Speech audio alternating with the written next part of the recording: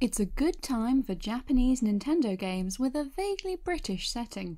First, there was Xenoblade Chronicles Definitive Edition. Now, Pokémon fans can travel to the Isle of Armour, continuing their quest in the expansion to the extremely British Pokémon Sword and Shield. While plenty of previous Pokémon games have been loosely based on particular countries or regions of the world, the level of accuracy in Sword and Shield takes things a step further. The game overflows with small artistic touches that perfectly reflect the British countryside. Sword and Shield are also filled with UK, predominantly English, slang, although there's a mixed approach here, with some Americanisms making the whole experience a bit confusing.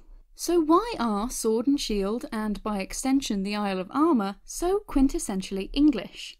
Well, it's all thanks to the game's art director, James Turner. While James has been living in Japan for decades now, he grew up in the English countryside. In his quest to become a professional artist, he found his way to Genius Sonority, a Japanese developer that has made several Pokémon spin-off games over the years. Game Freak was therefore already familiar with James's work when he applied as an artist at the company. Even so, they didn't make things easy for him, making him go through the standard interview process, which involved making up new Pokémon designs on the fly. James racked his brain and drew out a tree Pokémon which would later serve as the basic inspiration for Phantump. James was one of the very first Westerners to work at Game Freak, a feat which impressed a lot of Nintendo staff. Satoru Iwata once told him, "Your Japanese is excellent. I'd love to be able to speak English that fluently." While James worked on many Pokémon titles at Game Freak, he also worked on a lot of their unrelated games. Suddenly though, he found himself being inundated with requests for help on the early stages of a new Pokémon game. He said, "I was working on a different project and they were beginning development on what would become Sword and Shield, and I would hear from people working on it, 'We have some things we want to ask you about. We need your opinion on something,' and I'd be pulled away from what I was doing."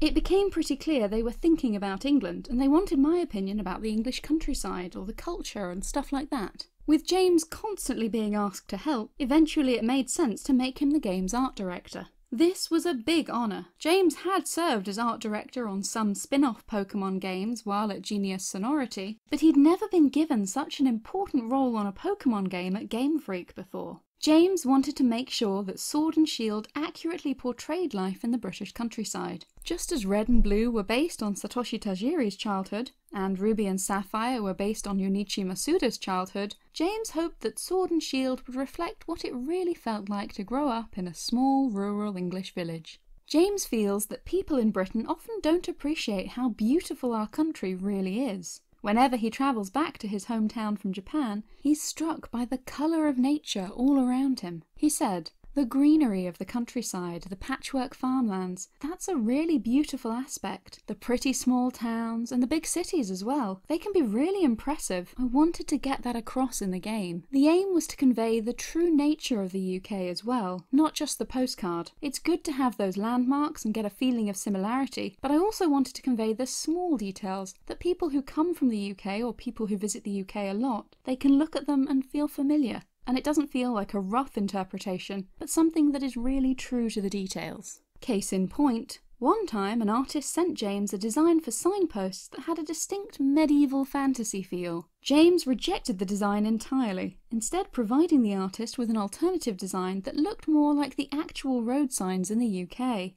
James didn't want Sword and Shield to feel like a fairy tale caricature of British culture. He wanted it to look like his childhood home. But of course, for games literally named after medieval weapons, Sword and Shield weren't going to be completely grounded in reality. Where would be the fun in that? James hopes, though, that the finished game is true to the feel of Britain, even if elements of its design are exaggerated for effect. He said, "It is based on the UK, but there are more colourful locations as well within the game to create a sense of adventure." So, if you've ever wondered why Pokémon Sword and Shield, and their new expansions, the Isle of Armour and the Crown Tundra, are so steeped in British culture, you have James Turner to thank for it. The moral of the story is that your personal experiences in life can be invaluable in helping others to learn more about the world. No matter who you are, you have insight that nobody else has, and you can make a big difference by sharing that with others.